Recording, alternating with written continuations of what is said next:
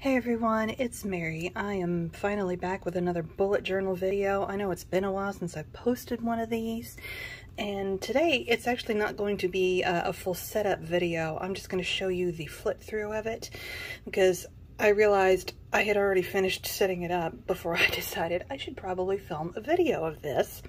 So let's go ahead and get started. I'm going to flip finally to December.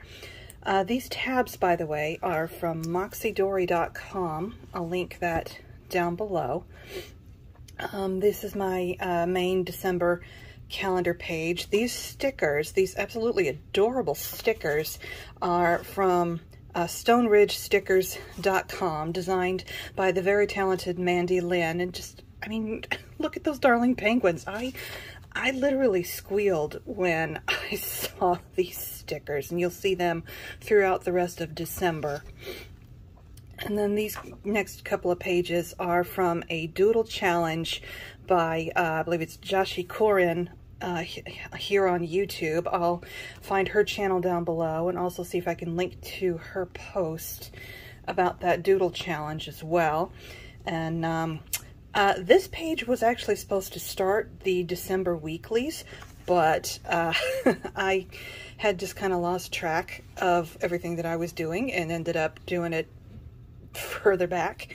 So this one became my December goals page, which is really handy because it's really a good idea to have one for me anyway, from the different areas in my life: personal, paparazzi, accessories, YouTube, and writing. And again, some more of those darling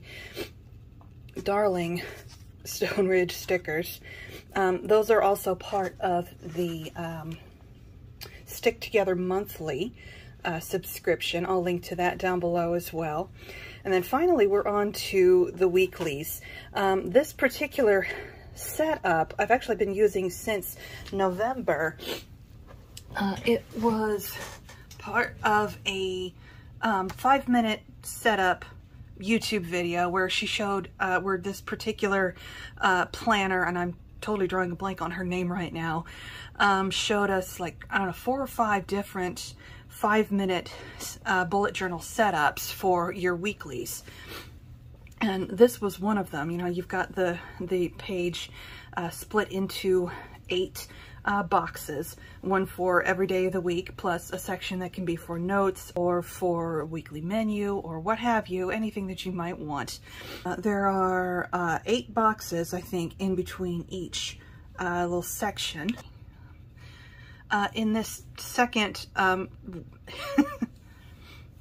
in the second week here, I messed up and my ruler was not straight as like I thought it was while I was trying to do this cute dashed and dotted line here. So I just grabbed some adorable gnome washi tape because, I mean, the colors are very similar. I mean, they're not exactly the same blues as these stickers, but they were just too stinking cute and Christmas time and perfect. So I just went ahead and used that for this particular divider. And of course you see the same layout and more of these darling stickers everywhere. Put the majority of those present stickers on Christmas, of course. And went ahead and, you know, since we don't have a full week in December before the new year, I just left this blank down here. I'm not sure what I'm going to do with it yet, if it's going to be like a quote or scripture, or I'll just put a bunch of really pretty washi tape there or something. I haven't decided that yet.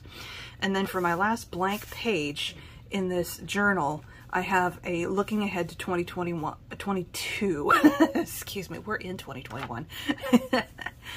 So just looking ahead, I don't know yet what all I'm going to put here. Maybe some collections I want to continue on, maybe some goals that I want to work on for the new year to set up in my new bullet journal, which I will have one of those for you guys, the new bullet journal setup video, probably toward the end of December.